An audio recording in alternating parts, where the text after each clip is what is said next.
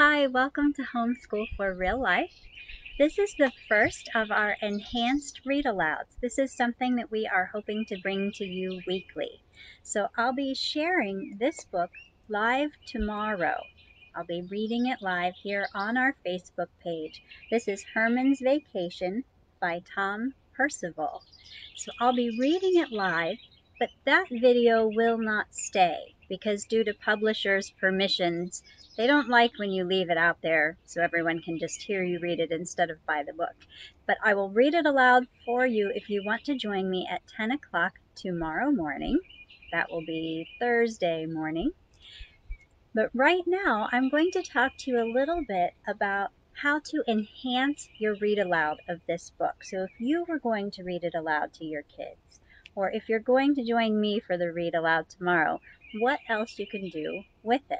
This enhanced read aloud series is going to give you ideas of what you can do when you read books to make it a more educational and engaging experience for your kids.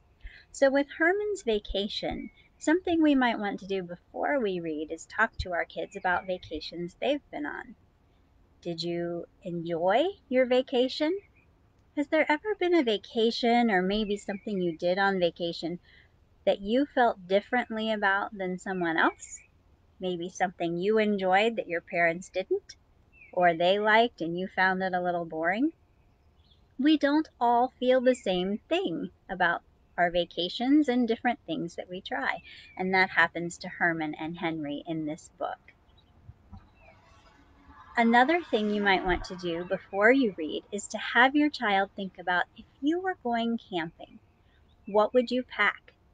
They could make a list of items they would bring, or they could draw what they would pack.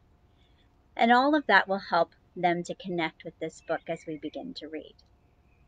I'll be posting along with this some recommendations of what to do before you read, during reading, and after reading.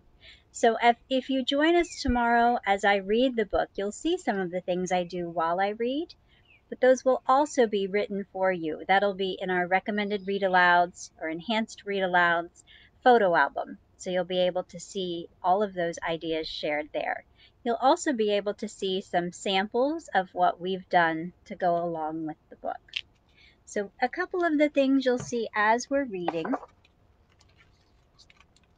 On this page it says, he was so excited. After all, everybody loves camping. And we can stop here and talk about why the author decided to put everybody in all capital letters. Does everybody love camping? Or maybe is that just what Herman thinks, and we're going to see that that's not the case. You'll also see inside the book there are a few lift the flaps, and on this page we have some postcards, one sent by Herman and one sent by Henry. They share very different feelings about their vacation. So that's one of the activities we have suggested to do after you read the book, is to have your child write 2 postcards about a vacation they imagine. One where someone's not having a very good time, and one where they are. So they can design the front of their postcard, and then on the back, write about what's going on, much like the characters in the story do. One, they can share how wonderful the vacation is, what a great time they're having. The other one, not so much, and those can get pretty funny. So those were mine. These are some that Lexi did, and there will be pictures of those for you so you can see those examples. So I hope you're able to join me tomorrow as we read the book, and check out those resources that are posted for you.